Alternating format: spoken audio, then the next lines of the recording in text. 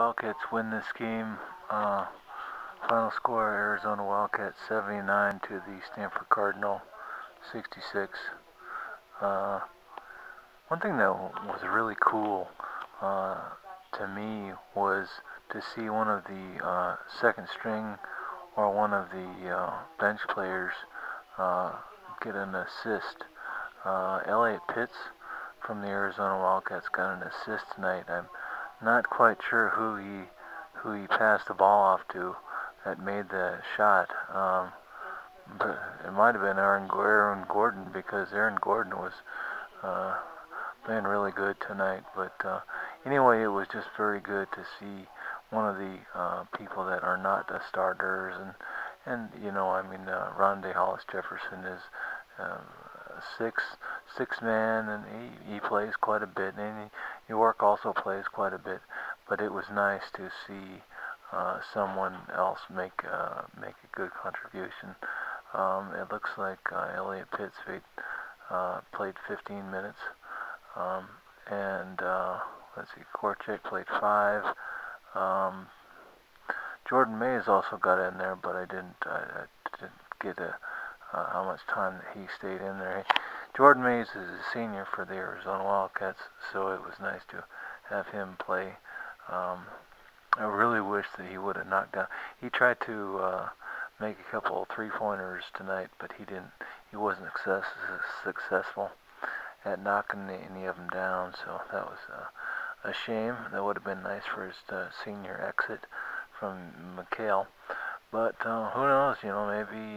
Maybe against Oregon on Wednesday, or I think the next game against Oregon State is on Wednesday. But maybe he'll do good against Oregon State, or maybe Oregon, or maybe in the Big Dance.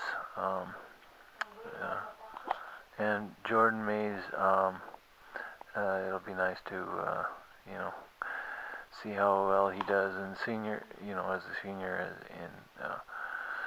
in the Big Dance. But the Arizona Wildcats were able to pull out the Pac-12 tournament outright victory. The Arizona Wildcats had 27 wins and 2 losses, or 26 wins and 2 I don't remember, 26 or 27 wins and 2 losses. And then the next person down is UCLA. And then they had, I think, 3 losses in the conference so far. So the U of A, University of Arizona Wildcats, just won this game outright, or won the tournament, the Pac-12 tournament outright. And anyway, the biggest star for the Stanford Cardinal was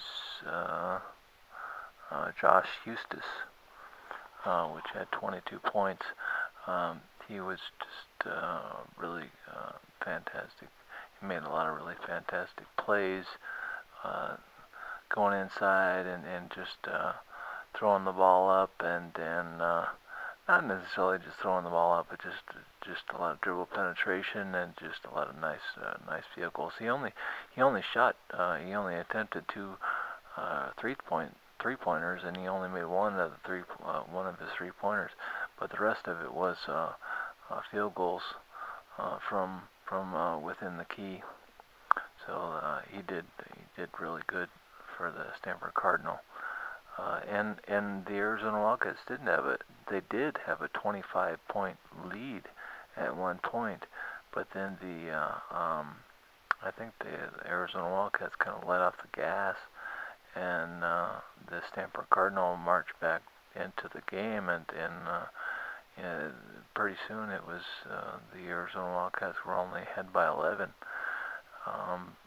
But there was probably about a minute left, and that's kind of whenever Sean Miller, from the coach from the Arizona Wildcats, kind of threw in a lot of the second stringers, and that's whenever he threw Jacob Hazard in there.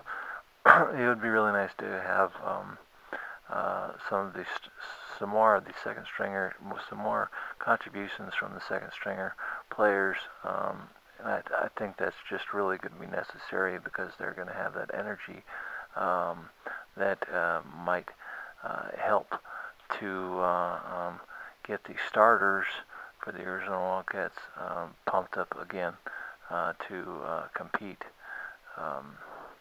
But let's see, we had Aaron Gordon made, he was doing really good from his free throws. He made 3 out of 3 from free throws, but then he missed the last 3 free throws, and so he ended up shooting 3 for 6 from from free throws. There was the total Arizona Wildcats shot 72% from free throw. That was their free throw percentage, and one of the reasons it was 65%. But then what happened was that T.J. McConnell from the Arizona Wildcats went in there and he made